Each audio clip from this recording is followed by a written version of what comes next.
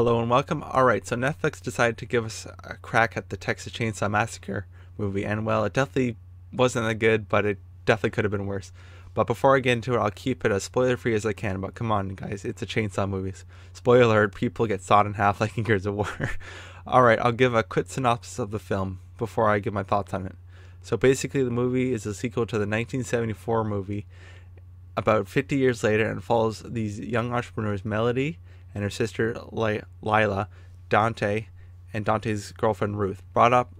They bought up this old town in Texas to auction off to these wolfists to gentrify the area, I guess. The movie didn't really explain it that very well anyways. When basically the only person there doesn't want to leave, she gets forcibly removed, and well, guess who she's been taking care of the whole time. And when she kind of decides to die, this starts off the rampage and really kicks off the film.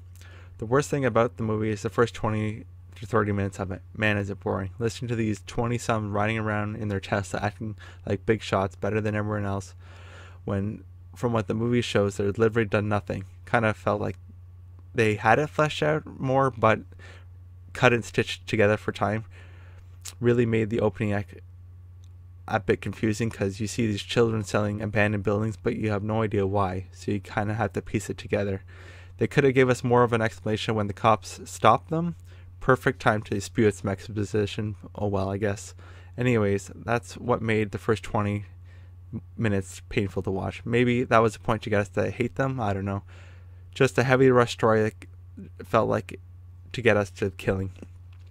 Oh, and I don't know if this is going to be a thing now with all these legacy characters in these remakes, like in Halloween and Scream, where they have the original survivors come in for like member berries, but in this film with a 50-year time jump, she's like 80 now. How is she supposed to stop him? But it made it unbelievable when she's like 105. And it gets even better later.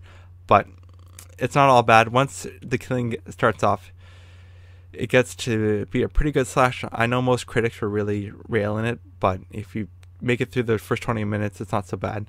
The killings are over the top, especially the first one where he breaks the guy's arm in half and stabs him to death with his own arm bone. And the busting, oh my god, that was so good. Yes, it is a bit unbelievable. Like, there are like 20 of you could have just charged him. But on the other hand, considering the people on the bus, it's what you think in today's climate, exactly what you think was going to happen. Them all running around waiting to be chainsawed. Try anything and you're canceled, bro.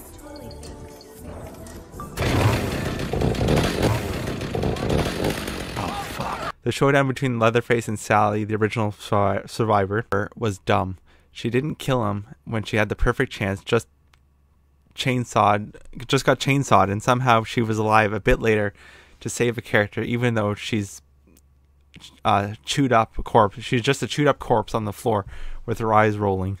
The end showdown was okay, nothing special, but overall typical slasher and showdown, which pretty much is what you expect from this movie. Overall, it's not a terrible movie. The worst thing about this is the first 20 to 30 minutes of it, and after that, it's a good slasher film. A lot of blood and gore, and it shows everything from people getting dismembered to getting curb stomped like in Gears of War.